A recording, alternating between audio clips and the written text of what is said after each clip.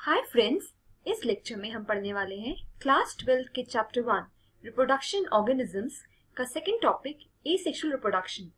इस लेक्चर के नोट्स आपको मिल सकते हैं एट Exxamm.com/14093। हमने पिछले लेक्चर में पढ़ा था रिप्रोडक्शन क्या होता है और उसके टू बेसिक टाइप्स एसेक्सुअल और सेक्सुअल रिप्रोडक्शन के बारे में समझा था।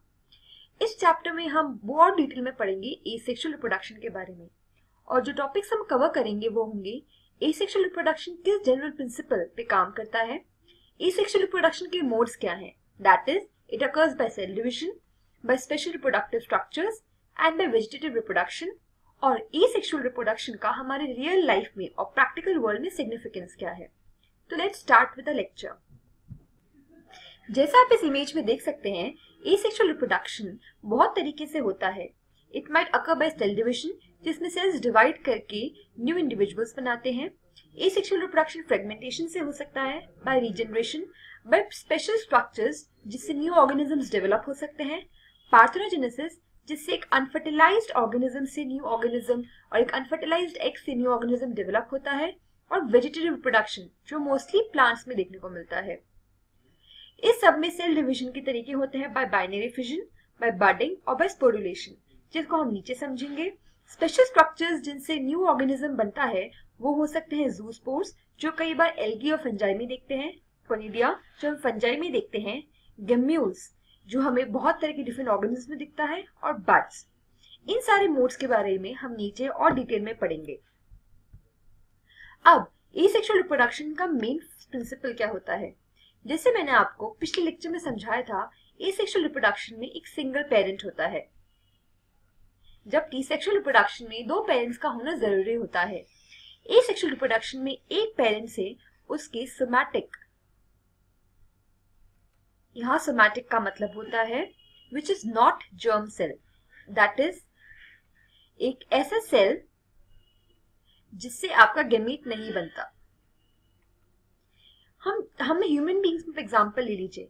जो ह्यूमन बींग्स में जर्म सेल्स होते हैं उससे स्पर्म्स और एग बनते हैं, जिनमें क्रोमोसोम में आपका जीन का अरेंजमेंट डिफरेंट होता है, पर आपके जो सोमैटिक सेल्स होते हैं उनमें सब में जेनेटिक अरेंजमेंट सेम होता है।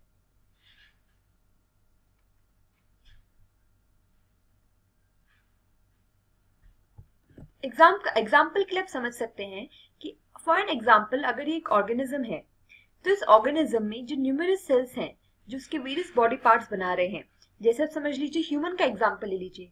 ह्यूमन में जितने भी सेल्स हैं एक्सेप्ट जो उसके गोनाड्स में जैसे टेस्टिस और ओवरीज में मिलते हैं, उसके अलावा जितनी भी सेल्स हैं वो होंगे आपके सोमैटिक सेल्स,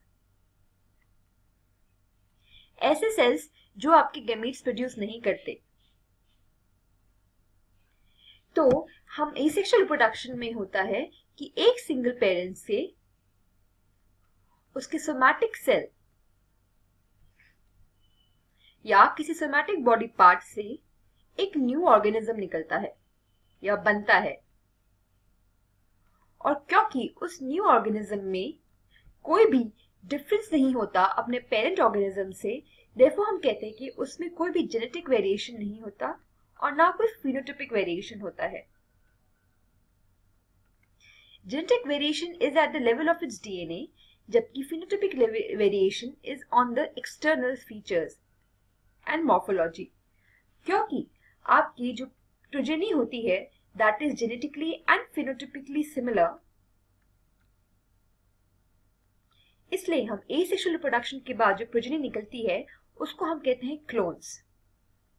तो what are clones? Clones are nothing but the फिनोटाइपिकली या morphologically and genetically similar individuals. आपके एसेक्सुअल रिप्रोडक्शन में जो प्रोजेनी होती है that progeny is same as the parent genetically and morphologically या फिनोटाइपिकली, और इसलिए हम इस केस में इसको क्लोन कहते हैं।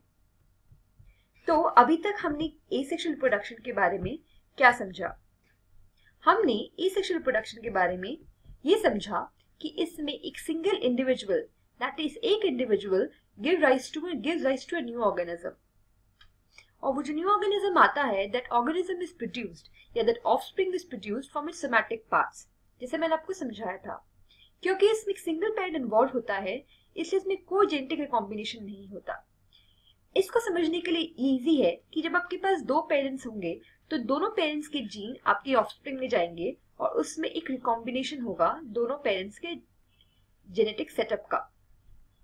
पर क्योंकि इस केस में आपका एक पेरेंट से ही एक न्यू ऑर्गेनिज्म और ऑफस्प्रिंग बन रहा है तो इसमें कोई रिकॉम्बिनेशन के चांसेस नहीं है अनलेस आपके न्यू ऑर्गेनिज्म बनते वक्त एक म्यूटेशन हो। अगर हम म्यूटेशन को कंसिडर ना करें, इस केस को ना ले, तो नॉर्मली एसेक्सुअल रिप्रोडक्शन के वक्त जो न्यू ऑफस्प्रिंग बनता है that is completely similar to its parents and they have no genetic recombination, therefore there is not even the slightest changes in the offspring. Offspring में स्लाइटेस्ट चेंजेस ये थोड़े भी differences नहीं होते पेरेंट के comparison में। इसके रिजल्ट से ये होता है कि जो ऑफस्प्रिंग होता है that is an exact copy of the parent. और ये जो एग्जैक्ट कॉपीज होती है इनको हम यूज करते हैं क्लोन। हम वर्ड यूज करते हैं clone to describe these exact copies which are nothing but morphologically that is बाहर से दिखने में and genetically even from the genetic setup जो कंप्लीटली सिमिलर इंडिविजुअल्स होते हैं, जो कंप्लीटली अपने पेरेंट के एग्जैक्ट कॉपीज होती हैं। एसेक्सुअल रिप्रोडक्शन कहाँ कॉमन होता है? क्योंकि asexual reproduction is very easy और is faster as compare to sexual reproduction, इसलिए ये आपको देखने को मिलता है सिंगल सेल्ड ऑर्गेनिजम्स में। जहां वो कॉम्प्लिकेटेड रिप्रोडक्शन नहीं कर पाते तो वो सिंपली एसेक्सुअल रिप्रोडक्शन करते हैं, और आपको मिलता है यूकैरियोटिक ऑर्गेनिजम्स में, दैट इज कुछ plants, animals, fungi, even some protist. इनमें भी वो वाले organisms which have simple organisation, that is जो आपके हायर प्लांट्स होंगे या हायर एनिमल्स होंगे उनमें आप एसेक्सुअल रिप्रोडक्शन नहीं देखेंगे, पर जो आपके लोअर प्लांट्स एंड एनिमल्स और बाकी किंगडम्स के ऑर्गेनिजम्स होंगे उनमें आप एसेक्सुअल रिप्रोडक्शन देखने को मिलेंगे। तो एसेक्सुअल रिप्रोडक्शन हमें बेसिकली देखने को मिलता है सिंगल सेल्ड ऑर्गेनिजम्स में और ऑर्गेनिजम्स में which belong to the lower level, जैसे प्लांट्स, एनिमल्स, फंजाई, प्रोटिस्ट। इन सब में भी जो लोअर ऑर्गेनिजम्स हैं which are belong to the lower level with simpler organisations, उनमें एसेक्सुअल रिप्रोडक्शन होता है। तो it's very simple to understand and remember, क्योंकि एसेक्सुअल रिप्रोडक्शन इजीली हो जाता है एंड इट्स फास्टर, इसलिए वो सिंपल ऑर्गेनिजम्स में जो कॉम्प्लेक्स रिप्रोडक्शन नहीं कर सकते, that is single celled organisms and lower level organisms, उनमें एसेक्सुअल रिप्रोडक्शन होता है। अब मैंने आपको ऊपर समझाया था कि एसेक्सुअल रिप्रोडक्शन के बहुत तरीके होते हैं। It can happen by various means, जिसमें सबसे पहला था बाय सेल डिविजन। मैंने और भी समझाया था कि स्पेशल रिप्रोडक्टिव स्ट्रक्चर्स हो सकते हैं जो एसेक्सुअल रिप्रोडक्शन कर सकते हैं, that could be by fragmentation. इन सब के बारे में हम नीचे पढ़ेंगे, या हम बेसिकली पढ़ते हैं how does asexual reproduction happen, asexual reproduction by means of cell division कैसे होता है। क्लास 11 के फर्स्ट चैप्टर में आपने सिंपली समझा था कि सेल डिवीजन क्या होता है। Cell division as the name simply suggest वो प्रोसेस जिससे एक सेल डिवाइड करता है into 2 and more organisms, sorry more sales में। अब cell division in the case of unicellular organisms एक मोड ऑफ एसेक्सुअल रिप्रोडक्शन इसलिए होता है बिकॉज यूनिसेलुलर ऑर्गेनिजम्स खुद एक सेल होते हैं, इसलिए जब उनको रिप्रोड्यूस करना होता है, दैट इज उनको ऑफस्प्रिंग प्रोड्यूस करनी होती है, तो दे simply divide, that is one cell becomes 2 and therefore you have 2 offsprings from one parent, and that is the simplest mode of asexual reproduction that is carried out. अब ये जो asexual reproduction होता है, क्योंकि मैंने समझाया था कि ये यूनिसेलुलर और सिंपल ऑर्गेनिजम्स में देखने को मिलता है, therefore सेल डिवीजन के थ्रू asexual reproduction जो होता है वो देखने को मिलता है आपको किंगडम प्रोटिस्ट में और किंगडम मोनेरंस में, दैट इज जिसमें बैक्टीरिया आते हैं। इस किंगडम में आपके जो पेरेंट सेल होता है वो देता है 2 न्यू इंडिविजुअल्स को रिप्रोड्यूस करता है by means of cell division. अब आपके ये देखते हैं कि इनमें भी सेल डिवीजन अलग तरीके होते हैं। अगर आप देखते हैं सिंपल बैक्टीरिया या organisms like amoeba and paramecium, जिसका एग्जांपल यहाँ पर है, इनका mode of asexual reproduction by cell division is binary fission. तो आप देख सकते हैं कि इन bacteria, in amoeba and paramecium, इनमें होगा जब asexual reproduction by cell division, तो that would occur by means of binary fission.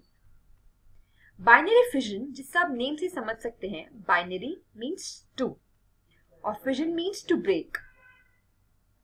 That is वो प्रोसेस जिसमें पेरेंट ऑर्गेनिज्म दो में टूटता है, दो ऑर्गेनिजम्स में टूटता है, and these two organisms become new offsprings और द डॉटर सेल्स. इस तरीके के हम एसेक्सुअल रिप्रोडक्शन को कहते हैं बाइनरी फिजन. तो आपके बैक्टीरिया में, एमीबा में और पैरामीशियम में जो प्रोसेस होता है ऑफ एसेक्सुअल रिप्रोडक्शन वो होता है बाइनरी फिजन, जो आप इस इमेज से समझ सकते हैं. आपने यहाँ देखा कि जो पेरेंट सेल है during the process of binary fission, इसमें आपका साइटोप्लाज्म डिवाइड होता है. पहले ये एलोंगेट होता है और उसका साइटोप्लाज्म डिवाइड होता है. साइमल्टेनियसली जो इसका न्यूक्लियस है that gets divide into two and each nucleus goes into this new organism. और इस तरह we get to complete different daughter cells with its own cytoplasm and own nucleus. And इस तरीके से हमारे सिंगल पेरेंट से दो डॉटर सेल्स आ जाते हैं by the means of binary fission, that is breakage of the parent organism to produce two new individuals. Binary fission एक तरीका हुआ asexual reproduction का. जो सेकंड तरीका होता है that is by means of budding. Budding again जैसे name suggest कर रहा है occurs by the means of structures called bud, जो आप इस एग्जाम्पल से समझ सकते हैं. अगर आप यीस्ट का एग्जाम्पल लें तो यीस्ट में आपके सिंगल सेल में सेल डिविजन होता है और एक स्मॉल प्रोट्यूबेशन या एक स्मॉल आउटग्रोथ निकलती है. उस स्मॉल आउटग्रोथ में जो न्यूक्लियस होता है साथ साथ डिवाइड करता है और न्यूक्लियस का एक हाफ उस आउटग्रोथ के अंदर चला जाता है. फिर ये जो आउटग्रोथ है ये साइज में बड़ी होती रहती है एंड एक टाइम के बाद ये बड बनती है which then breaks off and produces a whole different organism. तो बडिंग में जैसे name suggest there is a small बड जिसमें आपके nucleus enters after nucleus has undergone division and then it bud grows bigger in size and then it detaches from the parent body. तो parent body से detach होकर एक complete organism बनाता है. इस case में जहां हम यीस्ट में देख रहे हैं. एक जो बहुत इंपॉर्टेंट चीज आपको याद रखनी है compare to binary fission and budding, इसकी इन दोनों में सेल डिवीजन तो हो रहा है बट बाइनरी फिजन में इक्वल सेल डिवीजन हो रहा है. जैसा आप इस केस में देख सकते हैं parent cell gets equally divided और इक्वल अमाउंट ऑफ साइटोप्लाज्म जाता है दोनों डॉटर सेल्स में, जबकि बडिंग में आपका अनइक्वल डिवीजन होता है जहां आपका एक स्मॉल अमाउंट ऑफ साइटोप्लाज्म ही नए बड में जाता है but the nucleus gets equally divided. तो एक इंपॉर्टेंट पॉइंट जो हम याद रखना चाहेंगे बडिंग और बाइनरी फिजन के डिफरेंस के बीच में कि बाइनरी फिजन में इट इज इक्वल और बडिंग में इट्स नॉन इक्वल या अनइक्वल. इसके बाद बडिंग हो गया, बाइनरी फिजन हो गया. कई बार आपके स्पोर्स भी बनते हैं जो आपके हेल्प करते हैं नए ऑर्गेनिज्म बनाने में, जिसके बारे में हम आगे पढ़ेंगे. ऊपर हमने पढ़ा by means of cell division आपका एसेक्सुअल रिप्रोडक्शन कैसे होता है. अब नेक्स्ट हम समझते हैं कि स्पेशल रिप्रोडक्टिव स्ट्रक्चर्स यूज करके एसेक्सुअल रिप्रोडक्शन कैसे कैरी आउट करते हैं ऑर्गेनिजम्स. जब आपके स्पेशल रिप्रोडक्टिव स्ट्रक्चर से एसेक्सुअल रिप्रोडक्शन होता है तो उनको हम एसेक्सुअल रिप्रोडक्टिव स्ट्रक्चर्स कहते हैं. अब ऊपर मैंने समझाया था कि बाय सेल डिवीजन आपको रिप्रोडक्शन देखने को मिलता है इन bacteria, in amoeba and in paramecium and in yeast जहाँ पे बडिंग होता है. उसके कंपैरिजन में आपको किंगडम फंजाई और सिंपल प्लांट्स जैसे कि एल्गी इनमें देखने को मिलते हैं asexual reproduction by special reproductive structures. That is कुछ ऐसे स्ट्रक्चर्स होते हैं जो डेवलप करते हैं एक न्यू इंडिविजुअल में. तो हम इन स्ट्रक्चर्स के बारे में समझते हैं. आपके एल्गी और फंजाई में जो सबसे कॉमन स्ट्रक्चर्स हैं वो होते हैं ज़ूस्पोर्स. इसके बारे में आपने क्लास 11th में पढ़ा होगा. किंगडम फंजाई में ज़ूस्पोर्स क्या होते हैं? As the name suggest, zoo means motile and spores. तो इस डायग्राम में जैसा आप देख सकते हैं आपके पेरेंट इंडिविजुअल से एक स्ट्रक्चर्स निकलते हैं जो होते हैं motile which can move by the means of these flagella. और ये मोटाइल स्पोर्स फिर डेवलप करते हैं एक कंप्लीट न्यू इंडिविजुअल में.